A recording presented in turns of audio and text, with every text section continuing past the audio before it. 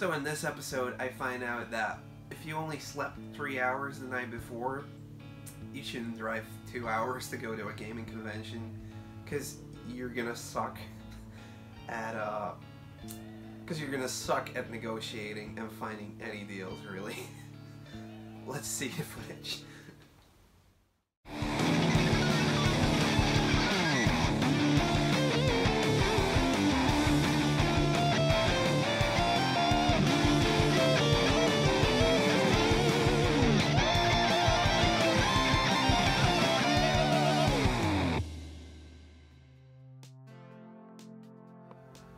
Alright, hey guys, welcome to another episode of Ed's Retro Geek Out. In this episode, I'm going to show you all the stuff I got at Schiedam Retro Gaming Convention. It's a convention in Holland. They do it, I think, 3 or 4 times a year. I try to go to 2 of the conventions every year and see what I can find. So, yeah, the night before, I had only slept like 3 hours. I had a gig, and I got in at like 4:30. So when I got up at 7:30 or whatever, yeah, I didn't really sleep too much. So let's see what I found.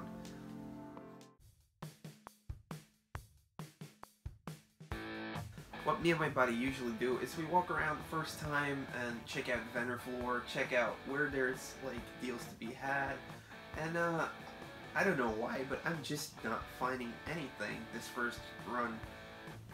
Is there something wrong with me? I don't know.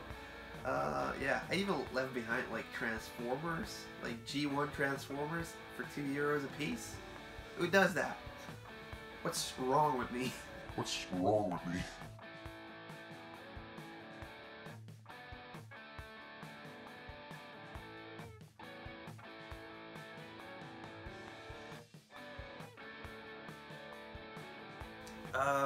So yeah, after missing out on the Transformers, we go around a second time and, you know, dig deeper, check out every stand, and so I actually find a couple games I really need. I find Asteroids, just a Game Boy game, really simple. I don't think they really changed anything to it since 1979, but yeah, I didn't have this game and I needed it for a full set, so picked it up.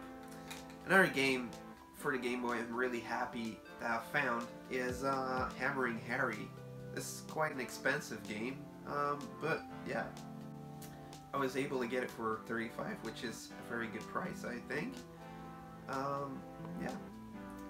This actually is a good game, so, I mean, I would have paid that anyways for it. And this puts, I don't know, I don't actually know anymore. I think it's like 520 or 522 games I have now for the classic Game Boy. So the great cards. So that's good.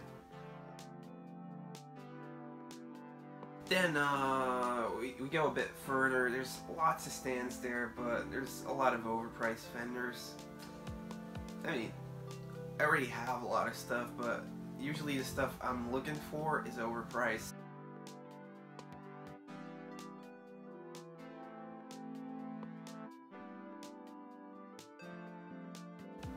So we come across a vendor who actually wants to sell. They're giving 20% off on every item. I find an NES game I don't have. The Lone Ranger, this actually looks really good. I mean, the graphics look awesome for an NES game. There's sort of RPG elements going on here too, because you can buy an upgrade. And yeah, overall, I'm really looking forward to playing this. The other game I got for is for the Sega Megadrive, and it's Xmen. So this game I've been wanting to get for a long time, but could never find it. And I do. I actually buy this game for €40 at the stand, because I somehow think it's worth a lot more, but I think I'm confusing it with Xmen 2 on the Mega Drive. And then it happens.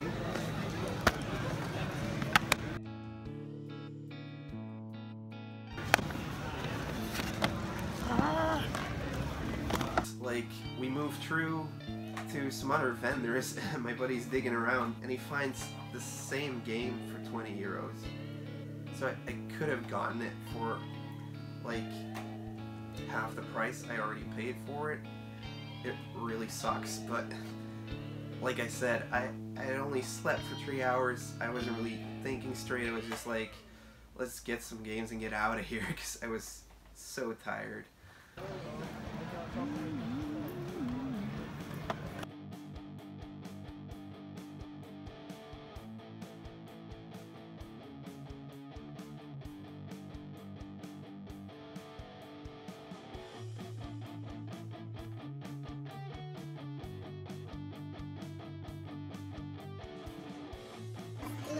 And then we'll safety log. When it's complete, we'll fill the kit with Swing Spider-Man. And it's cooked. Now prepare. Sleep. I'm just too tired to find any deals. But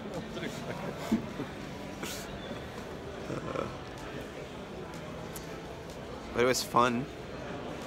Let's get something to eat. So after that, I'm starting to get hungry, and we go to McDonald's, where they actually have some Mario items in the Happy Meals this time of year.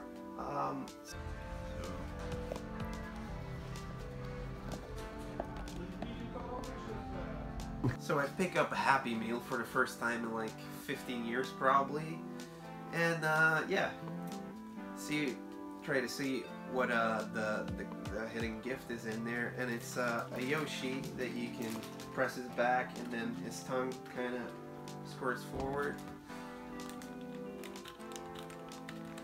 Yeah, it looks cool. I'll probably just give it to my daughter, because I don't really care for this stuff, but you know, I was there, we were taping. Why not film a guy opening his first Happy Meal in the past 15 years. Oh, and I actually forgot, I also bought some art to put on the walls. Yeah. So I picked up these two NES covers. So they're made of plexiglass or something like that. So it's Turtles and Turtles 2, the arcade game. Yeah, these are gonna go up on the wall. I can never say no to a really cool Turtles item, and I really like how this looks, so yeah, it's pretty neat. So yeah, overall I'm happy with all the items I got. Not happy about the price, but hey, next time I'll sleep some more before we go. Yeah, so thank you guys for watching. I hope you enjoyed it. If you do like what I do, leave a like, maybe a comment, hit the subscribe button, and I'll see you guys next week. Thanks for watching. Bye. Gotta buy something.